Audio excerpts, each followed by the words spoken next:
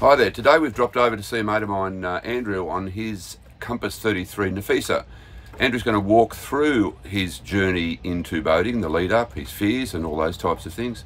So we're hoping that this might give you a bit of an insight into just one person's journey.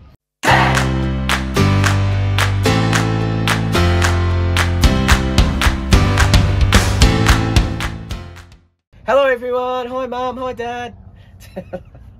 So Andrew, when did you first get into boating, mate? I first got into boating around about 7 years ago. I actually got into boating through my partner. So yeah, she just basically invited me out on a WAGS sailing session at Manly RQ. And what's a WAGS? Wednesday afternoon group sailing. Okay. Not snags or wags. Yeah, snags and wags. No, so Wednesday afternoon group sailing. Yeah, Wednesday afternoon group sailing. So basically, she invited me out. Yeah, I just sort of loved it, and yeah, my whole sailing sort of career just sort of took off from that. I just felt, yeah, sailing was amazing. To be on the ocean, I loved that feeling of being free. Yeah. So Andrew, before your first introduction to boating, tell us a bit about your life. What were you up to before 7 years ago? I was actually in the army 23 years. Yeah, wow. I was an infantry section commander, and yeah, I just basically joined the army after a couple of years of being out of high school. So yeah, that's pretty much all I've done my whole life. My whole life's been army. So pretty regimented life. Yeah, pretty structured. Going into the freedom of sailing. Yeah, being a sailor, Navy. No, just yeah, regimented, sort of structured life. Can I say doctrinated, if that's okay to say? Yeah. Yeah, and I've just taken a whole completely new path now. Yeah, cool. So 7 years ago, you were introduced to WAGS, the Wednesday afternoon group sailing with the local sailing club in Brisbane, Australia. Yep. At what point did you then decide that, well, I want more of this boating thing and I'm going to get into my own boat? It was just a beast. It overtook me. Like as I said, it was a drug. It felt that I had to sail. I had to get my own boat. I had no idea how to do it because obviously I just did the WAGs. So I've researched a lot, books, a lot of YouTube, different types of boats, just speaking to other people who owned boats. A lot of people said, look, maybe just start off a little bit small, maybe a trailer sailor, see how you go with that. Because obviously, when you've got a bigger yacht, bigger sailboat, obviously more money for marinas and stuff like that. So they said, just start small. And I bought the little trailer sailor, and it just, it was a Cole 19, Australian made little trailer sailor. And how long did you have that for? Only a year. I had it for a year. I just had it for 1 year, and it just evolved. And I wanted to start small. Like people say, yeah, I don't know, go off by a 30-footer, 40-footer or whatever. But I wanted to see if I really truly love sailing, if I had the passion for it. So I thought, let's just start small, start for Cole 19 and learn from there. And obviously every year I've progressed up 5 foot every year. Yeah. I know, but you need to get the feel for it, right? Yeah, definitely. Yeah, you got to, like, I had no idea about sailing. And I remember the very first time, and I was actually still in the army when I purchased the Cole 19, went away on army exercises, came back, and it was the very first time I took the boat out. And we were leaving from Raby Bay to Peel Island, and I really didn't understand the weather. And that Raby Bay to Peel Island's what, 5-7 miles, 10 miles? Yeah, around about 5 nights, roughly around about 1.5 hours to 2 hours, depending. But as I said, no understanding of the wind or anything like that. And I took it out in around about 20 to 25 knots. Oh, nice. Yeah, good stuff. My very, very first introduction, day one, sailing on my own boat. And I was absolutely fucking scared. Yeah. Like, I was petrified. Like, because, like, a trailer sailor, it was pretty small. It only weighed, I think, 1.2, so 1,200 kilos, 1.2 ton. And in 20-25 knot winds, like, I struggled to get the sails up because I had no idea. And my partner was with me, and we were just like, I was scared, she was laughing, and we were just drenched because we were bashing into it, trying to get Peel Island. And eventually, I actually said, "No, let's turn back around." Yeah. For me, I felt that it was too much. I'll be honest, I was intimidated. I was sort of scared, to be honest, because it was my very first time out in the ocean. But I didn't let that like bother me or get me down. Deter you from it didn't deter me from sailing. Because what we did is we left the boat on the trailer, because we put the boat back on the trailer. Yes. At Raby Bay, left it there overnight, and came back the next day because the winds were lighter. Yeah. And then we actually went and made it to Peel. And I know it sounds funny, and maybe other sailors or other people who have just done this as well, like when you make your first jump from a port to go somewhere, you know, like to your next destination, it feels like you're in a different country. Yes. And that's what it absolutely felt like, going from Raby Bay to Peel Island. And people probably laugh, but it actually, for me, it was a massive milestone. And just to give people an idea, Raby Bay to Peel Island is in Moreton Bay. Yeah, so correct. Sorry, yeah, Moreton protected Bay. waters. And there's a couple of islands in there to hide behind. So it's not like, you know, you're doing the Bass Straits in Hobart, but it's enclosed waters. It's sheltered, but it's still, for a first-time novice sailor, still pretty epic. Yeah, it can be, especially when you take it out in 20-25 knot winds and you're bashing into it. Yes. So, but when we got to Peel Island the next day, it was just such an achievement. It felt like, because when Peel Island, when the water runs out, it's sort of like the Caribbean. And I've actually sailed, 2 years ago, I sailed with my partner and a couple of friends. We hired a catamaran, and we sailed around Cuba, down the southern end of Cuba, and it reminded me, Cuba reminded me of that, you know, because when the water runs out, Peel Island's gorgeous. So, so what I'm trying to say, it was just an epic first adventure. I loved it. Yeah, that's cool. That's cool. Well, a great start to boating. Yeah. Going back prior to that first epic adventure from Raby Bay to Peel Island, what were your greatest fears about getting into boating, given that you'd had very little experience on your own boat and skippering your own boat before that? So what were your fears? I guess capsizing. Yeah, that's a big one. Look, yeah, just not understanding the ocean a bit, but being like Moreton Bay, like Australia, like it's I guess capsizing, getting, like, let's just say, I mean, getting probably attacked by a shark. Yeah. I mean, I know I didn't really understand the ocean like I do now. So I think my biggest fears was actually three things. Running aground, capsizing, and then getting eaten by a shark in Moreton Bay. Because it is, like, it's heaps of sharks. But having a healthy understanding now, you know, 6-7 years later, I have a healthy respect, you know, for the marine life, whether it's sharks, turtles, or whatever.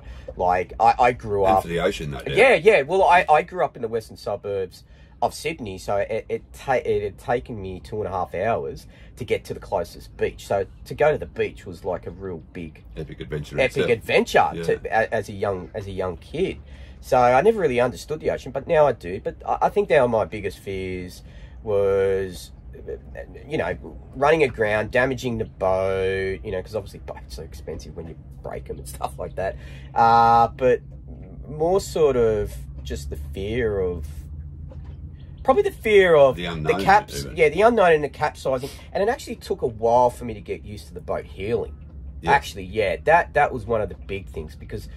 And heeling is, for those that don't know, is when the boat's... Yeah, when the boat's obviously the sails are full. Correct. The boat leans over. Yeah. And, you know, when you feel like weather helm... Yeah. What was weather helm? What's weather helm? I mean, that's just... I don't even know what it is. But having a feel for the boat... And I think that was the fear of what I'm trying to say when the boat capsized, because I didn't really understand the boat. Yeah. Does that make sense? Or, you know... And weather helm, just to enlighten people, is the effect of the mainsail possibly being overpowered or pulled on a bit too tight, driving the bow of the boat into the wind. Yeah. And that can be a bit disorienting and a little bit off-putting if you're not familiar with it. Yeah, definitely. And I understand that. And I guess the other thing, it's the fear of the unknown, and you don't really know what you don't know. Yeah. When it comes down to knots and depths and all that nonsense. Yeah, well, as I said, I had no idea. I had to read books, YouTube, or talk to other people. And I think they were probably the biggest one. And just stepping back with like trimming your sails. And I mean, we're sort of digressing here a little bit, but even like when you're heeling too much, that I found with the boat is that it's underperforming. I was trying to find those sweet spots of trying to optimal sailing conditions for the trailers. It was a trailer sailor. Yeah, but really you're also saying is that you just got to get out there and have a go, and you've done it a really smart way by not investing $500,000 in a big ass catamaran. Correct. And going out and trying to figure it out. You've gone out in a small boat, it's easy to handle, relatively safe, in an area where, worst case scenario, you've got to swim 2 nautical miles to the nearest beach if everything goes pear-shaped. Yeah, it's sheltered waters as well. So it's have a go. That's really the message. I think that's the message driving home. We've all had to start somewhere, right? You got to. Yeah. You have to. You got to start. Yeah. 7 years down the track since your first introduction to boating, tell us, how's it feel? What's your feelings about boating now, and what's your position now? I don't know. I just love it. I can't get enough of it. It's just in the body. It's in the veins. I often find myself telling people it's like cocaine. Once it's in your system, yeah. you're screwed. Oh, look, it is a drug. Yeah, it's just it's been an amazing journey. Like, you know, starting off, as I said, starting off from the trailer sailor. So very quickly, Cole 19, top hat 25, a 30-foot Van der Stat, and then obviously my current boat, which is the Compass 33, so 33 foot. So starting off at a trailer sailor, working my way up to this boat has been such an achievement in the space of 7 years. But I think pushing those boundaries of saying, right, I need to leave Moreton Bay. I have to get out of Moreton Bay. Like, I love Moreton Bay. It's my home. It's beautiful sailing grounds. But I needed to test my skills as a sailor. Yes. And I thought, let's do the Whitsundays. So I think it's 500 nautical miles, I think, from Raby Bay to the Whitsundays. And I thought, I'm going to do this. Yeah. I've got to do it. If I don't do it... It's a 500 nautical mile run up the Queensland coast, the open ocean. Correct, yeah. And how long was that after you... in the 7 year span? So was that 3 years after you first got in, or 4? That would have been 6 years, because I did it last year. I did it last year. Would have been 6 years. So only last year I did it. Pretty much when we first met. How we ran into each other. Look, it was it was such a journey. It gave me so much confidence about myself. Like when I got back to Brisbane, I should say. Yeah. You know, to be able to go up there. So I did go up with a friend. I had a friend who came with me from Raby Bay to Yeppoon. Then he hopped off at Yeppoon because he had to go home, and then I continued the way, and then spent 3 months up in the Whitsundays. But then I solo sailed all the way from the Whitsundays back to Brisbane by myself, solo. The whole 500 and something nautical miles. Correct, yes, solo. And I have to admit, I was scared. Yeah. Like, I was like, oh my God, what happens if it breaks down at Townsville Island? Like, we're in the middle of bloody nowhere. Like, oh my God, I'm potentially offshore. Like, it's going to take me 12 hours to reach landfall. You know, I mean, yeah, you do island hop, but it was just the fear of isolation, being alone, that really played those sort of little mind games. Being able to cope with whatever. Yeah, and I have to admit, when I left the Whitsundays and did the first push, oh my God, it was just howling. I was smashing into the wind, and I just thought, day one of leaving the Whitsundays, I don't know if I can do this. I thought, oh shit, I don't know if I can do the 500 nautical miles by myself. I just don't know if I've got the intestinal fortitude. And I just thought, holy shit, man. Like, so anyway, what I did is I just broke it down into segments. One day at a time. Exactly. So day one. And be safe. That's probably the definitely. And it was something I was saying to myself, be safe. If it's, I know I did punch into it the first day, but I was only, I think, was it, what's the first island? Was it Lindemoon, or maybe past Lindemoon Island? Yeah, it was one of the islands past that. So I was doing I think I was doing like a 12-hour day sail, which I did all day sailing. But I thought, if it's safe, you can always turn back. Yeah. I can always turn back. Well, one of the things that I've always worked on is you've always got to have an alternate. Correct. Yeah. So I did. B. I had plan A, plan B. I had all these things, and I've got a lot of safety equipment. I've got 2 EPIRBs. Don't have a life raft, but I do have the dinghy. I've got a ditch bag, all that sort of safety stuff. So I felt that I've prepped as much as what I can prep. I can't prep anymore. So if something goes wrong, I've just got to deal with it there and then and try. And I always maintain comms with Coast Guard or VMR, which is our rescue service here in Australia. So I always did that, and I always did the right thing of logging on. I logged on every day. You know, some people don't, some people do, whatever. But I did it. It was just nice to have the comfort factor of being solo sailor to talk to people and them knowing where you are. Correct. Yeah. So, and majority of cruising up the coast, you do have internet. So when I felt, because there was a couple of days that I did feel alone. Yes. And I wanted to text people just to make myself feel better. And you got to realize this is my first solo. Yeah. I haven't done solo before. You know, and pretty much the second time you've been out of the protection of Moreton Bay. Yeah, correct. After going up to the Whitsundays and then turning back. But tell me about the feelings now. Okay, so you've had all these amazing achievements. Yeah. And they are quite amazing, and you've just kept pressing on. The underlying thing has been safety. But what is the drug of boating? The drug, I guess. Like, it's not all gung-ho adventure stuff. No, it's quiet time, it's solace, it's doing things on your terms. Yeah. Like, you can just say, well... Sitting in a quiet, secluded yeah, like, I mean, today, it's so sunny, it's so beautiful, and you can just choose what you want to do. If it's a miserable day, you just go, look, man, I'm not going to sail today, I'm just going to stay on anchor. Why bother? It's 30 knots blowing. Who would sail in that? Why would you want to sail? Like, just chill out. That's another thing. An old bloke once said to me, he said, if in doubt, stay out. Yeah, and that's what I love about it's getting to know yourself. And I think that's probably what I loved about boating, is getting to rediscover myself as a person. Yep.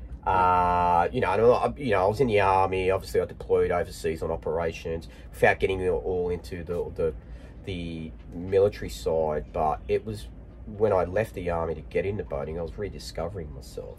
Yes. Like, who do I want to be? Who am I? And getting a taste for freedom. Yeah, being not the shackles on and being. You will have breakfast at 6 a.m. You will make your bed. So now you get out of bed and don't make it? Actually, you do. Look, have a look. I actually made my bed. And actually, routine. Yeah. Like, seriously, I love routine because that's what I just do. You probably see me. I mean, you know me. Like, if you go down now and you put the camera in there, you'll see the bed's made, the kitchen's clean. I like to have a routine because when I think you're sailing, routine's good. Yes. Because then you get up, you do this, you do that, and it makes you start the day on a positive note, but it makes you feel good knowing that you've done everything. And everything's in order. And if something goes wrong, well, then you got to quickly go on the fly. But if your boat's let's say, a shit fight, yeah, like, you got to move all around the mess and, you know, all stuff like that. I think 99% of people wouldn't. If you're hitting rough seas too and you've got shit everywhere, it's inevitably going to be flying around the cockpit. Yeah, and I learnt that. I actually learnt that my very first trip out of the bay, I just did a little solo sail to Mooloolaba.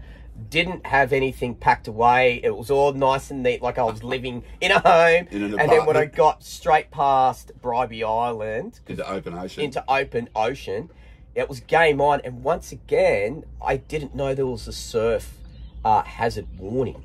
There was coming up, like a low trough coming up from Sydney. So I ended up taking, and I reckon, between 3 to 4 meter swells on the beam. Yeah. And I was just like, holy shit, man, I'm glad it's only, I think, 9 hours to Mooloolaba. Or you can turn back and get... Or I can turn back, but it was such good sailing. Like, it wasn't strong winds, it was just real swelly. Yeah. And it was good because it gave me the confidence to go, oh, man, this boat can handle some good seas. And it's a 80s overcompensated fiberglass boat, so the hull is so thick, and it's good to know that I have that in this boat, and it's good to learn. Yeah. So all those feelings, there's a whole array of feelings in there that you've got. There's obviously the serenity of sailing around the beautiful islands. Yeah. There's the, I guess, the excitement of holy shit, I'm actually doing this on my own. Yeah. And I'm as prepped as I can possibly be, but I've also got the backup of knowing there's people out there that gives me comfort, and it's an awesome achievement. Yeah. And also the shackles are off, is that you can't do the live aboard a boat thing by a diary and a deadline. No. You can't say, I need to be there by Tuesday because I have a dentist appointment. Well, that shit just doesn't happen. They're on a boat, time. What is time? There is no time. It's time as in not pressing to get somewhere in a hurry, like to a perceived deadline. Yeah. Sometimes the weather turns, and you might have only factored in staying in an anchorage for one or two nights, but then it blows out. Classic examples when I'm coming back home, Pancake Creek. Yes. There was a massive storm, and man, I'm going to hang around. What a beautiful place. Pancake Creek, if everyone knows Pancake Creek. I'm chilling there for 3 days. I don't care. I'm waiting for this storm. And it was lightning, and I was like, getting a bit scared because I was worried the lightning was going to hit the mast. But anyway, 3 days later, I left Pancake Creek, and it was just such a beautiful sail from Pancake Creek. So the big thing there, of course, that I'm hearing is obviously that your movements are governed by the weather. Yeah. Well, for me, I don't need to be. Where do I need to be? Why do I have to rush? Like, that's when things just go wrong. So Andrew, as you know, we're pulling together a group of sailors and putting together YouTube channels and sailing trips where people can come and join us, and we can teach them all these things. Do you think you would have benefited from having access to a resource like this where you can find information about anchoring and trip planning and those types of things? Would you have benefited, do you think, from having access to something like this when you first got into boating? Oh, definitely. Yeah, like I had, as I said, like I had no idea. I mean, you got to jump into it. You can't just wait around, you can learn as much, and you can watch all the videos and all that stuff, but you've got to dive into it. But yes, definitely, I felt that I wasn't too sure. So I had to join like Cruising Queensland, Sailing Australia, which are great, which are Facebook, what do you call it? Channels. Facebook platforms, but it would have been good to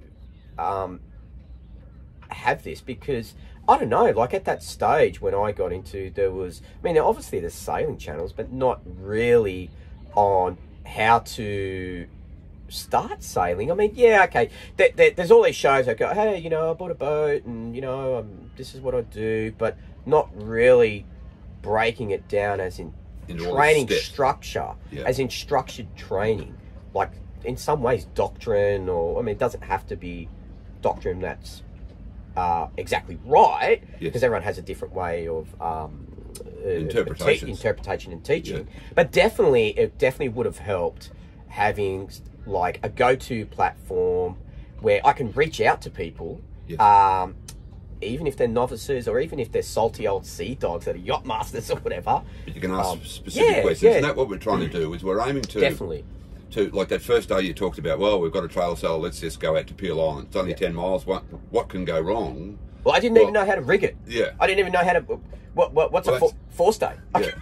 Well, that's what we're aiming to do, is to go through the terminology so you can actually have a conversation with someone, and when they talk about forestays or halyards or sheets and cleats and all these things, that you understand what they're talking about, and even the weather. Before you go out, check the weather and what does it actually mean and how's it going to impact on us. So that's all. So that's what we're aiming to do, and we're hoping that people like yourself can get involved and come and teach people from your experience so that their journey can be safer, more enjoyable and less traumatic.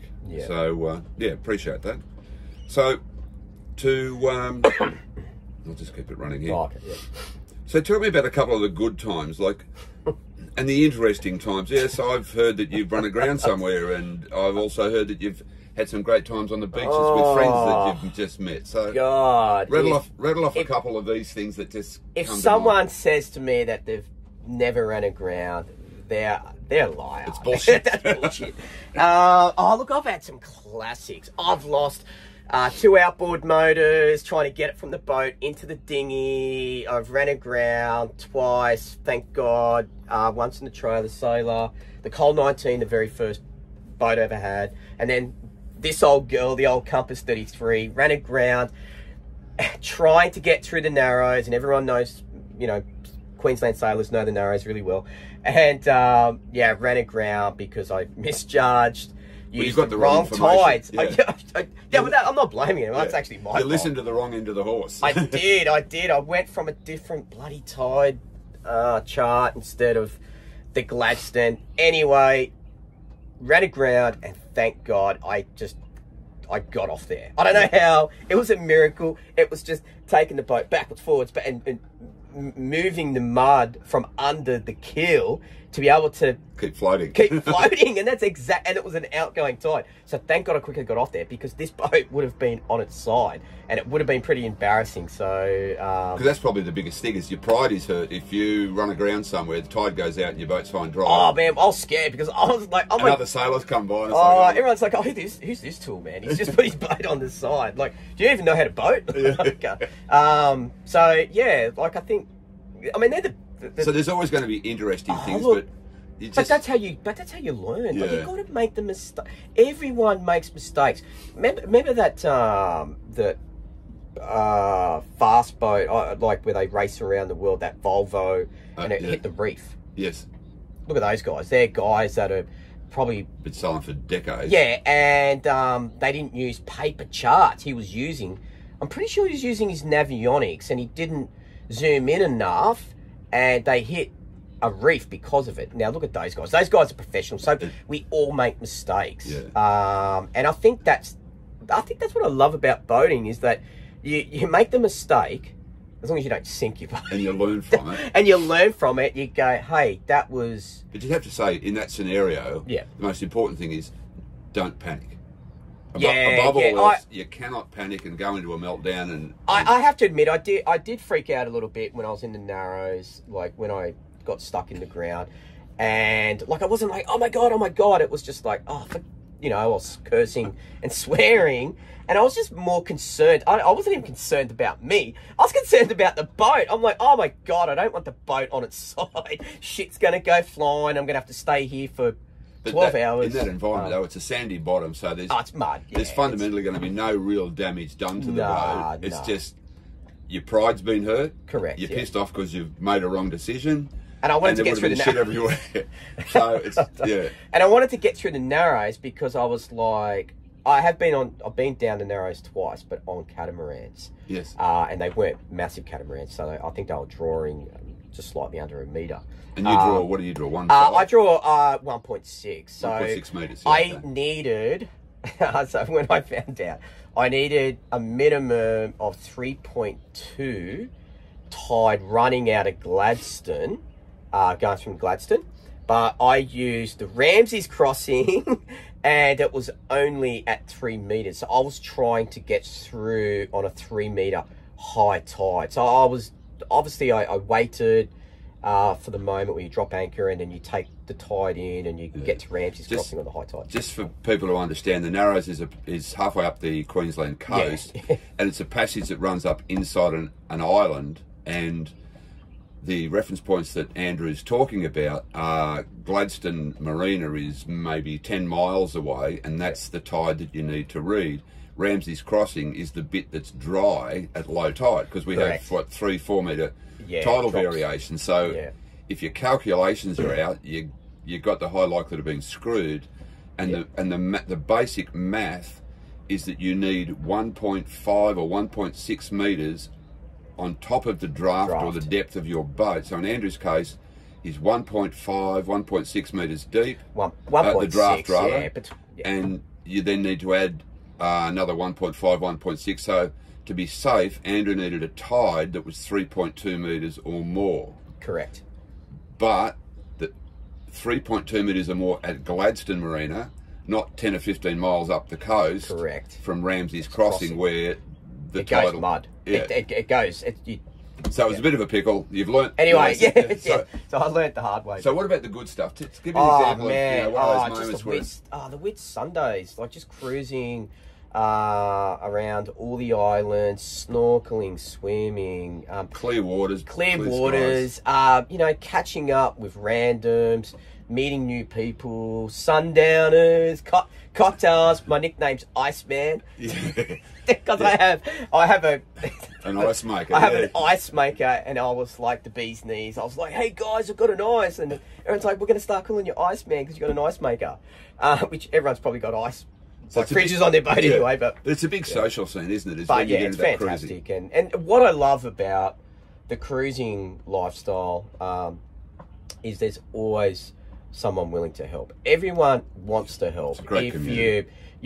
And I've never experienced like that. The only place I've ever experienced is in the military, in the army. Yes. You know, the comradeship, the loyalty, and all that. But the boating is the only thing I've ever felt the same way about. Like, you know, I remember when I lost my tender in Moreton Bay at Peel Island. I just didn't tie it. There you go. There's a funny moment. I didn't tie it off properly. Wake up in the morning, it's like, oh my God, there goes, where's my tender? Gone. My tender's gone. And there's a guy, a fishing boat in a tinny, and he was going around to the boats asking people if this was their tender. And I'm yelling out, and I actually got the horn, the foghorn, you know. Yeah. And I beeped it, and he looked, and I'm like waving. I said, that's my tender. And he's come over, and he's like, he goes, I guess this is yours. And I said, yeah. And I just said, oh man, look, you know, I actually said, look, I've got a bottle of rum. I said, can I give you a bottle of rum, or can I give you some beers? And he just said, nah, man, look, it's all good. Don't worry about it, mate. Like, because you did the same for him. That's what he said. He goes, I'm sure if you would help somebody else out. And I said, yeah, of course. And I'm just amazed. So that's what I love about boating, is everyone is willing to just try and give their other fellow sailor, boatie, a hand. If they need it. One of the other things that I notice is that all your social statuses seem to go out the window. Whether you can be in an anchorage somewhere and you do the sundown, as you say, you're 4 or 5 o'clock in the afternoon on a beach, you'll see the dinghies start to appear. Yep. In the anchorage, you'll have boats, some boats that could be worth 20 grand and they're barely floating, and other boats are worth 2 million. Yeah. And they've got everything that opens and closes. But on the beach, everyone's the same. They're all just friendly, happy. Everyone's just, yeah, that's it. You just nailed it. Everyone's just sailing, enjoying life, and enjoying the company of other like-minded people, which are cruisers. I know, I prefer to be sitting on a beach with a bunch of randoms that I've just met, rather than sitting in traffic driving to and from work. That's exactly right. What advice would you give to newcomers to boating? That is, to people who are sitting in an office somewhere thinking there's got to be something more to life than this and I want to get into boating, or people who've just got an inheritance and thought, screw it, let's buy a boat. Like, people who are wanting to get into boating or who have just somehow found themselves with a boat, what advice would you give them? Don't rush. Take your time. Really know, like, what do you want to do? Do you are we talking cruising, talking liveaboard, are we talking just weekend sailor, you know, trailer sailoring, stuff like that?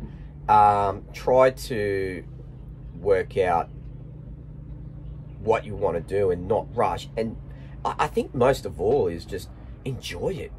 Yeah. Just enjoy it. Like, enjoy, like, you don't, like what you said before, and like, you don't have to have a $250,000 boat.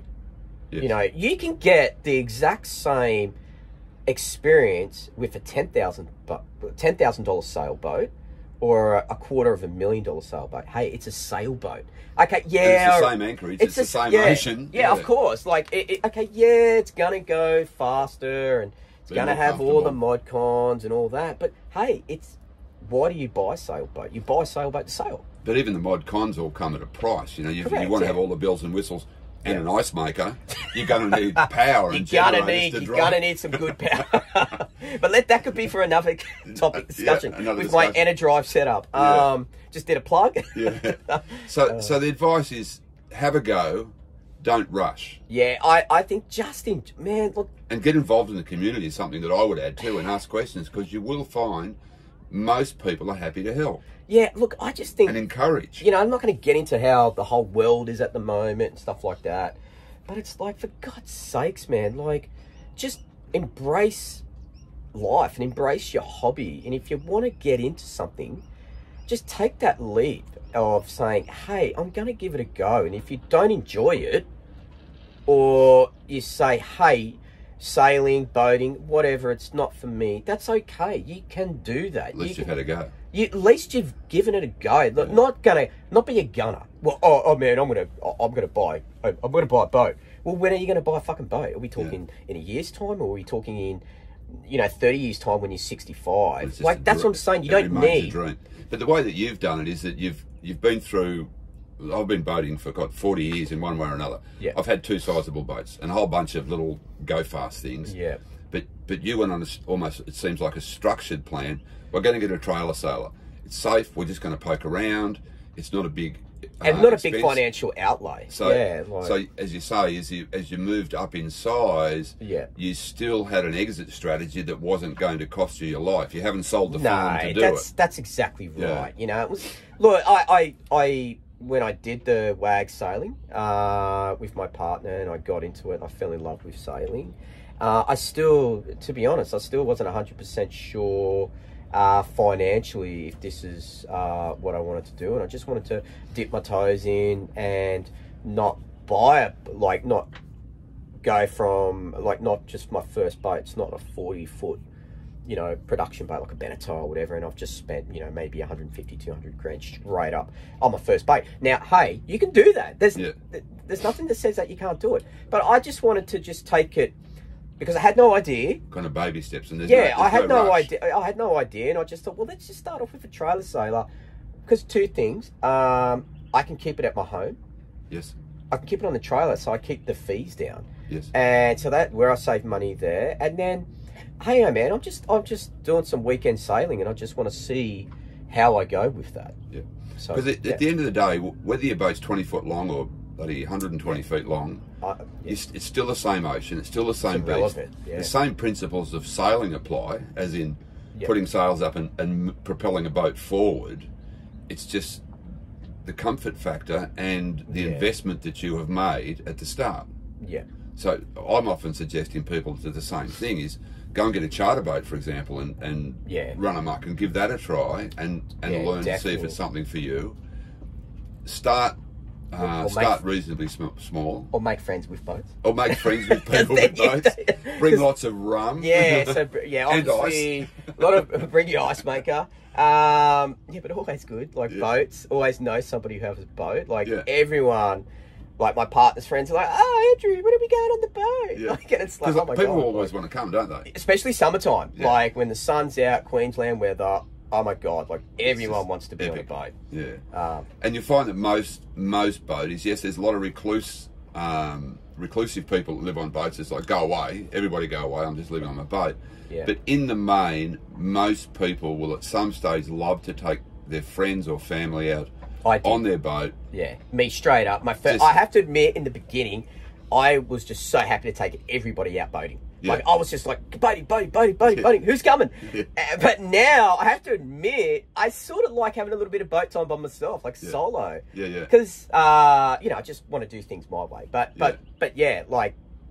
hey, you got a boat, man. Sometimes people might not be able to financially, and there's people out there that can't afford a boat, and that's the truth. And so in your situation, your partner is working, you're not a liveaboard per se, but I don't. You are able to spend weeks at a time on the boat, or a month or two, and your partner comes and joins you. So you've got this best of both worlds. Yeah, definitely a flexible. I'm not a permanent liveaboard, but I do go away for weeks on end, and it just it works. So I've got the house and. Yeah, well, works well for you. Yeah, have enough boat, go home, come back to the boat. So we've heard a lot about where you've been in the last 7 years. So, what's your future boating plans look like for you? What have you got on the horizon and beyond? More sailing, international sailing, So you're talking ocean passage sailing, or? Nah. Look, I don't know if I'm there. To be honest, I don't know if I'm there yet. But I do. bucket list dream is to buy a boat in the Mediterranean. You know, like I say, okay, so I bought this boat. I've got a 33-footer. I've learned along the way, and I'm still learning. But I think we all are. Yeah, but I want to up the game. I'm in a really good position to be able to spend some time in the Mediterranean, and it's hard as well because you've got the Shenzhen. That's probably another topic. So you got to sort of cruise around the Med and Med hop. And you're talking about visas and yeah, because you can only do 3 months in a Shenzhen area, and then you got to get out for the 91 days in 180, or move your boat to like Turkey or Croatia. But anyway, that's another thing. But, so the Med is on your bucket list. the Mediterranean. Not so much ocean passages. I have to say that I'm with you. Is that I love the coastal cruising. I've been lucky enough to cruise Tahiti, Croatia, and all these places around the world. Yeah. Ocean passages. I'm often joking with people saying, "Oh yes, I'm always doing ocean passages," but with Qantas or Air New Zealand or Singapore Airlines, because they have movies and meals. Yeah. And you're there in a day. Yeah. Well, that's what I have to admit. That's I just don't know if I'm there yet. I'm not saying I'm not counting it out. Yes. I'm just saying that, hey, at the moment, I just want to go to the Med, and it's been like I've been to Italy 4 times, and I've been all over Italy. I've been to Greece. Sailing, you mean? Boating? Oh no, sorry. Okay, like just as tourism, just flying over there. The only boating I've done overseas was Cuba. That was amazing. Yes. That was phenomenal cruising. But it's always been a bucket list of mine is to buy a boat and just sail around the Med for maybe 2-3 years and just bounce around. Like, it's like, as I've said, I've been there and I see all these other people. Look, I see other people on YouTube channels, or even people there in the country, like when I was down in, Positano, Sorrento, the Amalfi Coast and all that. And people have got boats. They've got their own. So why can't I do it? I often see myself standing on the beach, whether it's somewhere here in Australia or in Europe or in Thailand. I'm looking out at the water and thinking, yes, I'm on the land and there's a bunch of amazing stuff. I just want to get out there. I want to get out to where the islands are. And have you ever seen that Kermit thing where Kermit's looking out of the window on a rainy day and and Kermit's like, I wonder if my boat's thinking about me. That's me. That's me standing on a side, like a wharf, and I'm looking out at other people going, oh, God, man, I so envy you. Yeah. But that is me. And that's the drug. That's the drug. I know. It's just so... I just don't get any other feeling from it. Yeah. Like, it is... Well, there's nothing else that you do that you get the same feeling from. Nah, like, I just don't... I mean, I've done a lot of things in my life. And I still am going to do a lot more in life. But I just don't get that from anything else. Like, sailing is just... I don't know. It's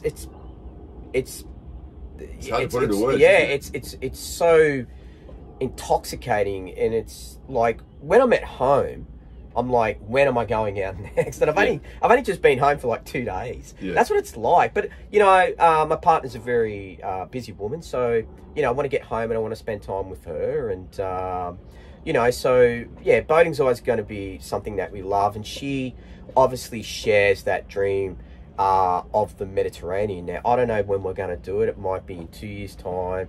I would be more realistic and say probably 5 years once her daughter turns 18. Yeah. And she's a bit more of a grown adult. Yeah, and a bit more freedom. The other thing too that people are probably thinking is, how on earth does this guy who's not that old do this? And without going into the gory details, you're basically on a former army pension. Yeah. Which allows you to do what you're doing. Yeah. So basically, I was medically discharged from the army due to my service, operational service,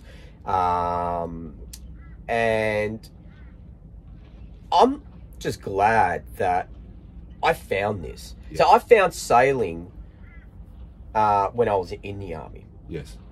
And then I just fell in love with it. And some would say it's lucky, but I'm often told the same thing. Oh, you're so lucky to live that life. But well, in your case, you've done your time. Yeah, but sailing has saved me. Sailing has saved my relationship. Sailing has saved me as a person, my sanity, my confidence. Yes. I lost a lot of confidence when I was in the army due to, you know, certain circumstances and things like that.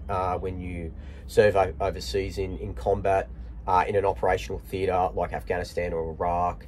So I just found, I just lost myself. But then when I got into sailing, found the sailing, I became a completely different person. It sort of reinvigorated me to... New lease on life stuff, really. Yeah, well, before, I'll be honest, before I met my partner, I was really antisocial. Yes. I was an introvert. I don't know, it's probably ironic now because I'm always chatting and you can't shut me up. But I just went through a really dark period and sailing saved me. Yeah. Sailing gave me something that no therapist. Yeah. And actually, my therapist said to me, it was just quickly say, my therapist, my psychiatrist, I should say, God bless him, he's retired now. He said to me, he goes, Andrew, do you know what you need to do? You need to sail more. And he was spot on, because that has just been wonders. And I think... it's kind of like one of those things that you often hear people sort of saying, oh, if I have to explain it to you, you'd never understand. I think that's... But you can't explain it. Sometimes it's hard to explain. Like, I mean, I'm talking about it now, but sometimes it's really hard to explain because everyone has a different take on it, different passion. And some people they love sailing, not invested in it deeply. Yes. And some are more, like, let's say Pete. Pete's been living on his boat for, I don't know, 14 years, I think. Yeah. 14 years. Yeah. You know, and I call him the subject matter expert, the go-to man, you know, and he's someone who's boating through and through. It's in his veins. He's entrenched into the boating lifestyle. You know, so we all have different takes on and different sailing reasons too, different reasons for sailing. As I think I've mentioned before in a couple of previous episodes, you know, my journey, I've been around boats, God, for 40 years. Yeah. Lived on them before, but this real journey I've been on the last 7 or 8 years started the day after I was diagnosed with cancer. Yeah. And for me, it was like, no, not doing this office thing, not doing the corporate thing. I'm out, and I've never looked back, and I just love it. Yeah, and I think that's important because, like, when I, when I deployed to Afghanistan and came back, I was in complete denial, delusional. I don't know. I was drinking a lot. Yeah, I was just a, head fucked. I was a bag of shit. Let's just say that. Can I say that? Can I swear? I was just a bag of shit. If you don't swear, you're not a sailor. Yeah. And I couldn't hold down, do you know what? I could not hold down a relationship. Yeah. Because I just couldn't even work myself out. Yeah. So how can you give when you can't even work yourself out? Yeah. How can you? So sailing saved me. Let's make sure it's recording. So we are recording. All right, it's recording. So just so you know, I've just asked Andrew, for any final comments you'd like to share. We just had a great little chat about that. Yeah. But thanks, mate. Being the Gumby, I was on a roll. I forgot to record. So anyway, we're going to ask Andrew again. Andrew, any final comments that you'd like to share? Take two. Take two.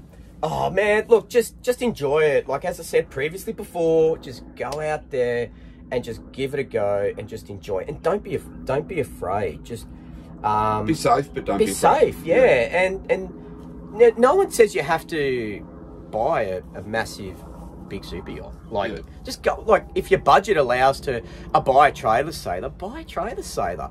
If your budget allows to buy a 60-foot, I don't know, get someone else to skipper it. Yeah. But look, no, in all seriousness, just get out there and try. Have a go.